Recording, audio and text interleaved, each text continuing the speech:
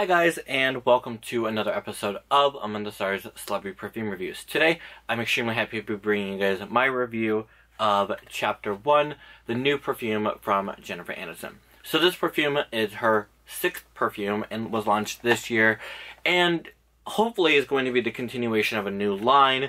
The front of your box looks like this, says Jennifer Aniston Chapter 1, and it has like a very metallic-y, foily gold front, and then your sides look like this, and they have kind of this, see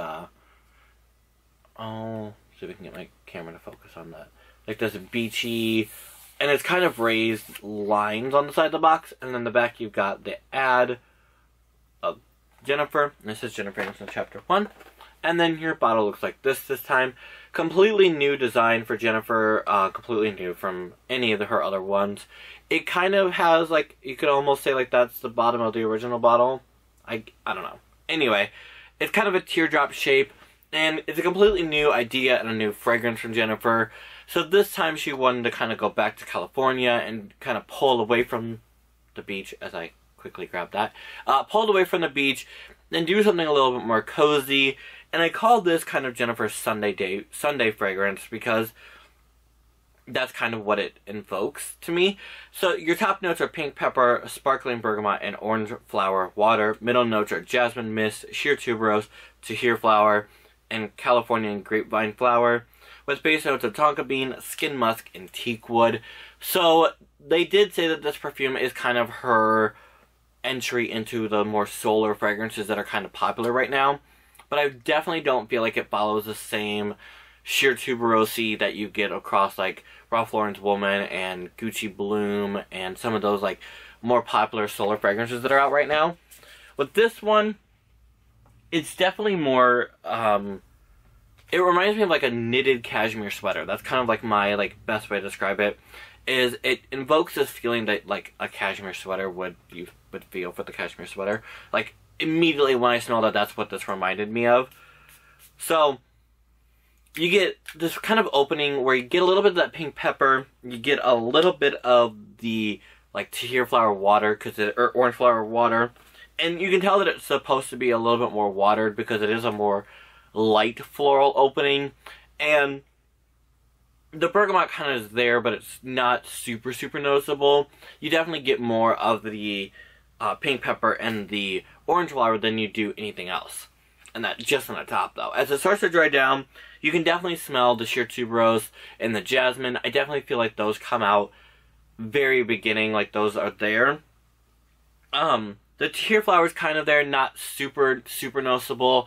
That grapevine flower definitely does add a different level to this fragrance that you don't normally smell. It's not really grapey, but it does add a more powdery, soft floral to it, because it is definitely, it's a more floral fragrance as it is supposed to be following that sheer floral, solar floral kind of realm.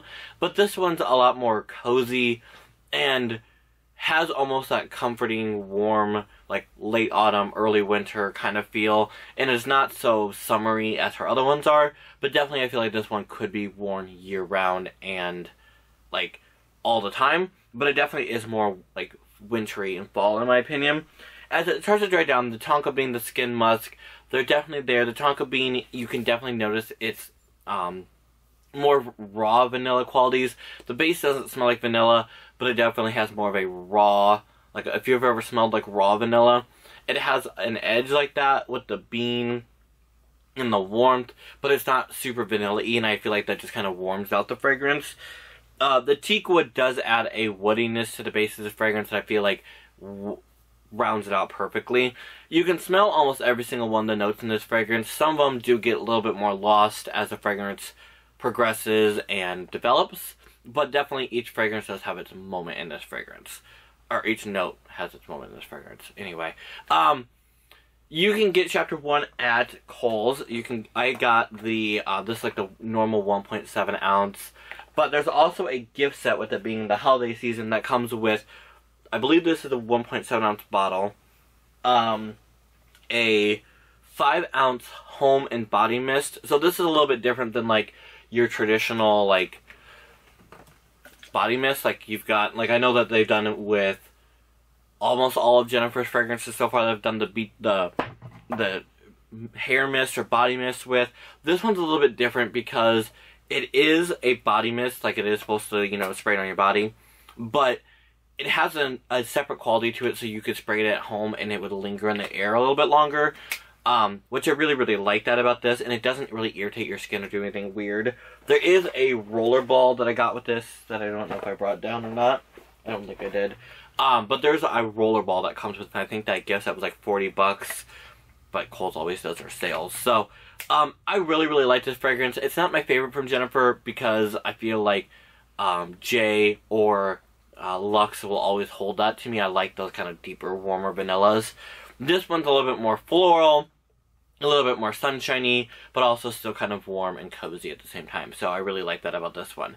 Like I said, definitely more fall and winter, but still could be a daytime, everyday, throughout the year type of scent. So, there you guys go. There is my review of Jennifer Aniston's Chapter 1. As always, guys, thanks so much for watching. Follow me on Twitter, A_Perfume, and Instagram, Among the Stars Perfume. And as always, guys, thanks so much for watching. Bye.